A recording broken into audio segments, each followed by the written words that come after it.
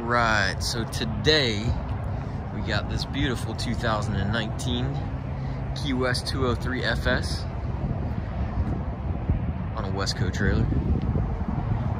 As with all the Key Wests, you got a nice steep entry in the front, some pretty strong lifting strakes there, nice bow flare up top to keep the water off of you, and then that reverse chine gives it a nice ride, dry ride, throws the water out, keeps it away from you. What it doesn't get, the bow flare should take care of for you. I can't remember if this is a manta gray or a slate gray. I think it's slate.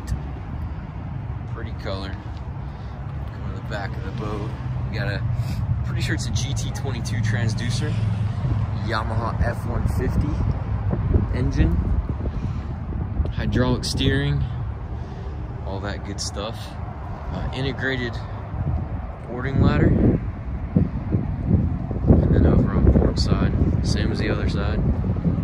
Everybody always asks, what is this thing here? And it's a vent for the fuel tank. So your fuel fills there. EPA's mandated diurnal fuel systems as of like 2012 or something. So it has to vent through charcoal, and that's what that's doing. So now we'll hop up on the boat, show you a little bit more of the inside. And yeah, inside the boat, one of my favorite features of these Key West FS series is the full-length bench seating in the back.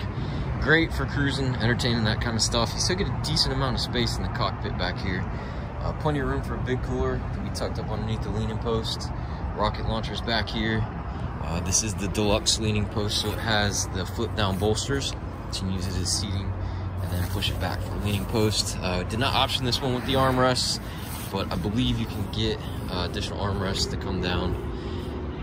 All the cushions are snap-in, so if you're gonna go fishing, you know you're not gonna use them, you can leave them off, which probably limits the fishability just a little bit, having this, you know, bench seat back here, but the gunnel height isn't huge, so you can still kind of get out over the side of the boat if you need to. But again, depending on how you're using the boat most, that might prove beneficial or detrimental one way or the other.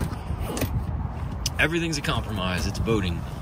And then live well back here. I don't know where the inlet is. Tucked up underneath there somewhere, and then more storage on that side. All your seacocks and everything are accessible through here. When you trim the engine up, the backrest does come down, so you can trim the engine completely up out of the water, hopefully, if you're storing it in the water.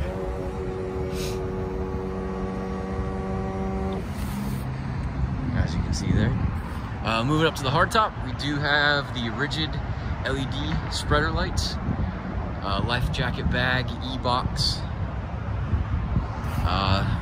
some courtesy lighting up here, 2-color, which is nice. All your switches down here, backlit, and turn on the nav light, anchor light, bilge pump, live well freshwater, courtesy lighting around the boat. It's not dark enough to see, but there's some blue lighting up underneath the gunnels. See if we can get that on camera. And then down on the console. Is there some up here? Maybe it's just on the console in this model. Yep. None under the gunnels, just on the console.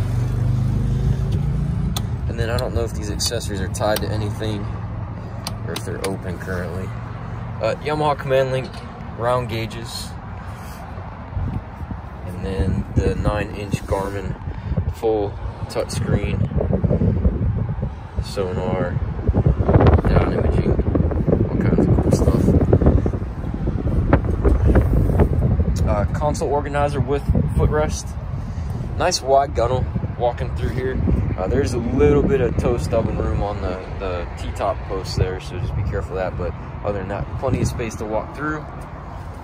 On this side is your freshwater bib, and then the raw water wash down on this model actually works off of the live well.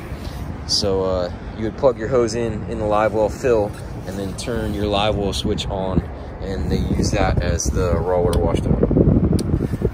Hopefully that makes sense. And then we have a front spreader light over here. Bright white LEDs, switches up here, aft, forward. Little compass, head door, sorry, dirty in there. 2 batteries tucked behind here. 1 cranky, 1 house.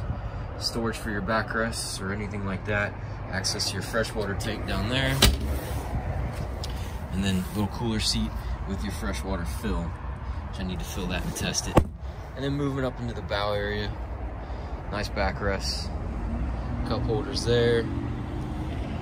Cup holders there. And again, these are just snap-in cushions with access to your insulated boxes.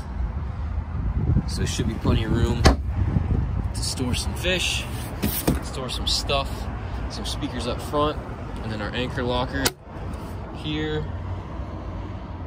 Plenty of room for rode, chain, whatever you want to use. Handrail, so as you're walking around the boat for safety. Full combing pads all the way around. So again, pretty fishable package. Definitely cruises well. Oh, these are the other options I was talking about. So you have your dock line, and then you got your fender cleats. So you're not taking up good dock line space just for fender cleats. So cool stuff. Nice boat. Cruises, fishes, does a little bit of everything. Oh yeah,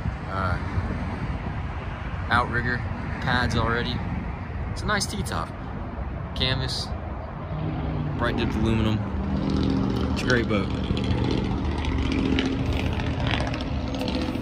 If you got any other questions, contact Brad or Barton at Yamaha Marine Center, 904-644-7631, or you can find us at YamahaMarineJAX.com.